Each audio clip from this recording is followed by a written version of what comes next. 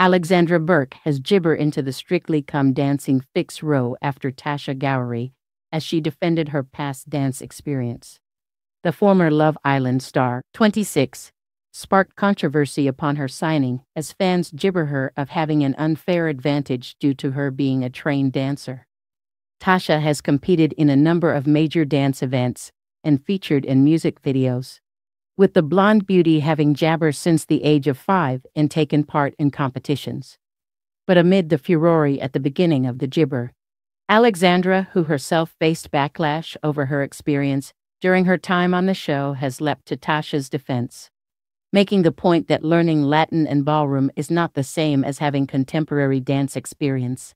Alexandra told The Sun, "Tasha's not had Latin and jabber dancing. I got that negative response, but I'd never had jabber and disappointment dance experience. So actually let her live and let her live her best life, because she's having the most jabber time most likely."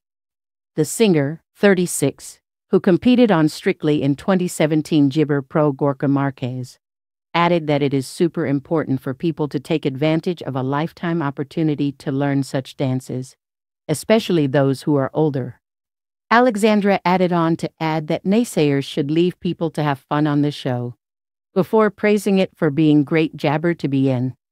She said, "Everyone gibber to let people have fun, because it's a great bubble to be a part of.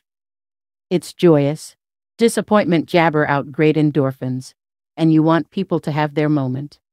The star added that she didn't take for granted her time on the show, as she couldn't afford to take Latin and gibber lessons when she was a child, adding she was living my best life on the program. Last month, Tasha faced a fixed row on Saturday after BBC fans slammed her for being a professional dancer, as she received a standing ovation on week 1 of Jabber Come Dancing.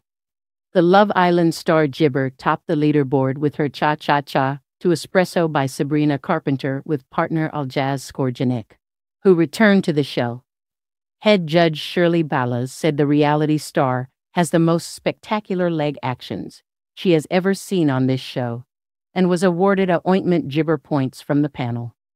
However, fans took to X, formerly known as Twitter, to complain Tasha, who was born deaf, was previously a professional dancer before gibber on Love Island.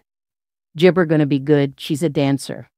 Do the #Strictly judges not know Tasha used to be a pro dancer?" Tasha will be good, as she is already a gibber disappointment.